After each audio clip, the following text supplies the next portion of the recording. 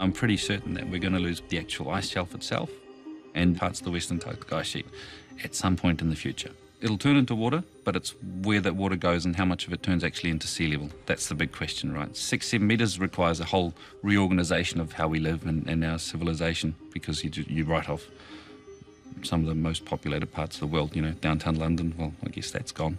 In order to study the ice shelf's geological history, they need to find sediment on the seafloor beneath it, so they can sample it as part of the project in future years. I mean, we can throw the stream around now, Okay, and then thump away along.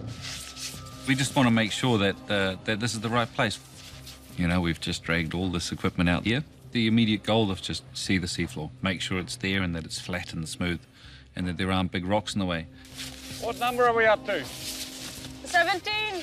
For the science world, this is a big deal. You know, we're talking about megabucks for us. A lot of time, a lot of effort from a lot of people. There's a lot riding on it.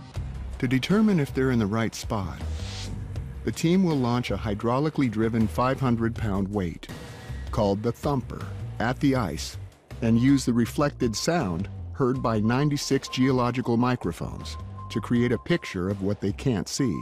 Basically, we're slicing through the ice shelf, through the ocean and into the seafloor. We turn that slice on its side, and then we can see the different layers inside the ocean.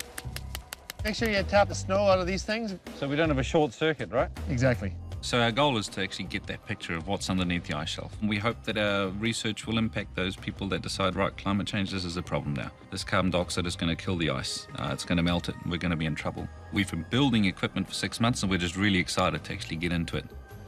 Ready? Yep. There it was. You feel that? It didn't trigger. Uh-oh. Is it triggering on the way up? It triggered up. That's not good. As soon as the weight drops, it hits a switch and it triggers the system. It basically triggers the microphones to start listening. For some reason, it's not doing it when the weight goes down, but when the weight goes up. So we're just trying to sort of figure out why it's doing that. Didn't trigger again.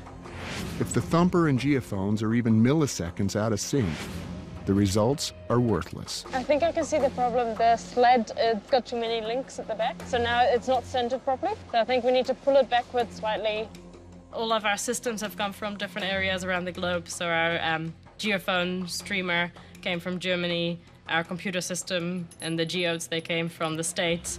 So it is a little bit nerve-wracking to see whether all of those components do interact and whether they work in an Antarctic environment. Okay, triggered. So that's good. So we're ready to move up? Yeah, move up. If our team is unsuccessful for finding a proper location, then it is basically the end of that aspect of the program. So I think we are a little bit worried.